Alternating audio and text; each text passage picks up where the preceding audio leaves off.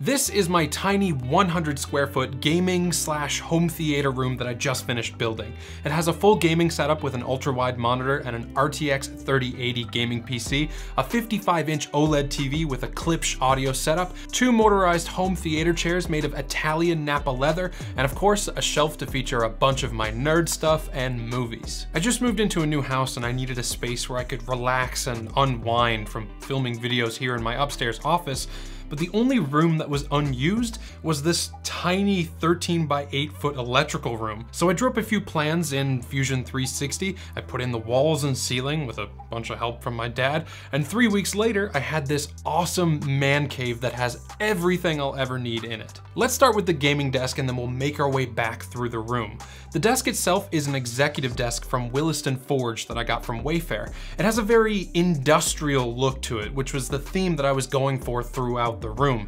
It's got a few drawers for storing stuff, and the top is the perfect size for fitting both my 34-inch ultrawide and my gaming PC. The ultrawide is a Gigabyte M34, the flat model, not the curved one, and I'll leave links to where you can find all of this stuff in the description below. I used to have that 49-inch Samsung Super ultrawide, but given the size of this room and the minimal amount of space that I was working with, it just kind of wouldn't fit in here. Thankfully, this monitor is just big enough to give me a nice and immersive gaming experience at a higher resolution than that super ultra wide was that I had. Colors are fantastic, it's nice and sharp, and I have it mounted directly to the wall behind it to clear off the desk. Attached to the top of the monitor, I have my BenQ screen bar that I've had for a few years. It does a great job lighting up the desktop below me at night and taking the strain from a bright monitor off my eyes, since I did paint the room a very dark color to keep it consistent with that industrial cozy vibe. Below the monitor is my mechanical keyboard of choice,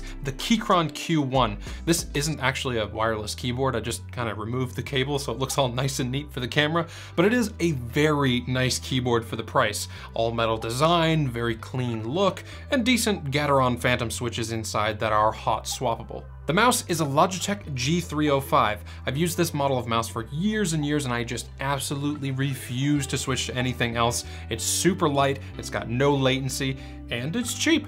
Easy recommendation. The other accessories I have on my desk are actually for my D&D sessions that I run. I've got a Shure SM7B plugged into an Elgato Wave XLR module and an Elgato Stream Deck Mini for changing up voice filters on the fly. Then there's the gaming PC that I built at some point last year. It's got an RTX 3080 GPU, 32 gigs of RAM, and an Intel Core i7-11700K. The CPU is liquid cooled by the Corsair H150i Elite, and I'm glad that the CPU stays nice and cool, but man alive, between the 3080 and the i7, this PC is one hell of a space heater.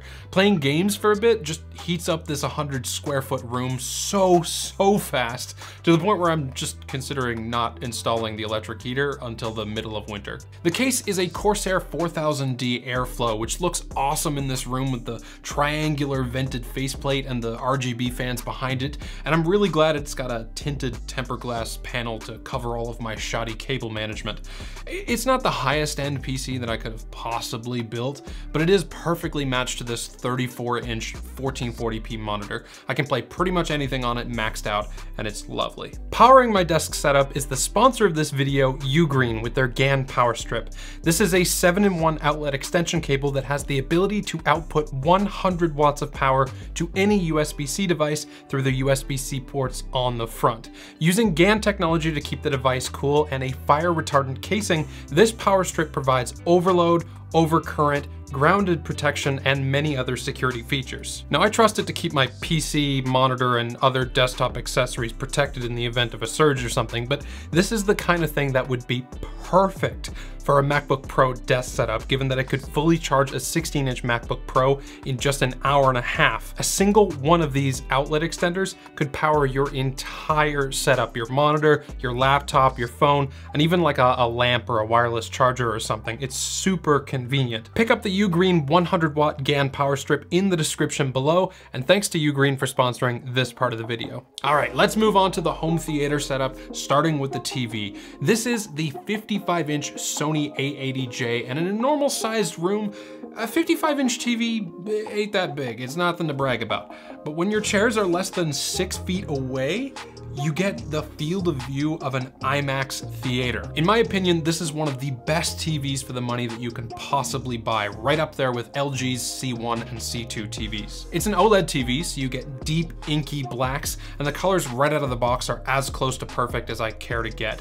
It also runs on Google TV, which I prefer to most operating systems, and the panel runs at 120 Hertz with a very low input lag. So if I wanted to hook up my gaming PC to play some games, I can.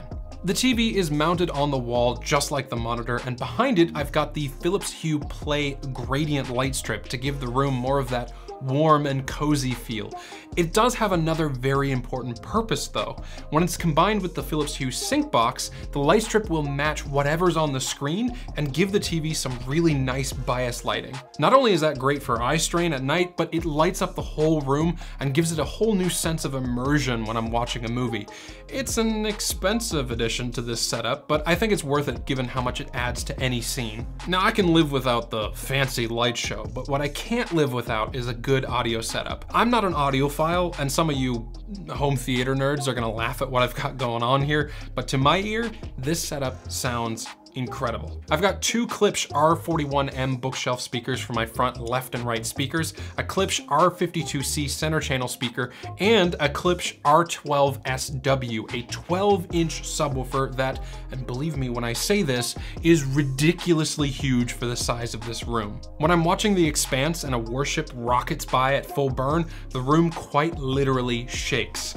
I'm gonna need to go around and pad some of the metal objects in this room with foam to prevent the room from sounding like a rattling tin can every time something cool happens on the screen. Across from my TV are my two favorite things in this entire house: my home theater chairs by Valencia Home Theater Seating. Every single person that visits my house and sits in these chairs never wants to leave. They are ridiculously comfortable and they're completely motorized in any way you'd want them to be. They have an extendable footrest, lumbar support, a headrest that goes up and down, and they even have LED lights and USB ports built into the control panel. The armrests have these deep storage areas with linear actuators where I store some of the blankets and TV remotes, and of course there's cup holders. If you can manage to haul yourself out of these chairs, I have this industrial black shelf in the corner where I display a bunch of the Lego car sets that I built. I've got the DeLorean from Back to the Future, a 1960s Ford Mustang, and a Z28 Camaro.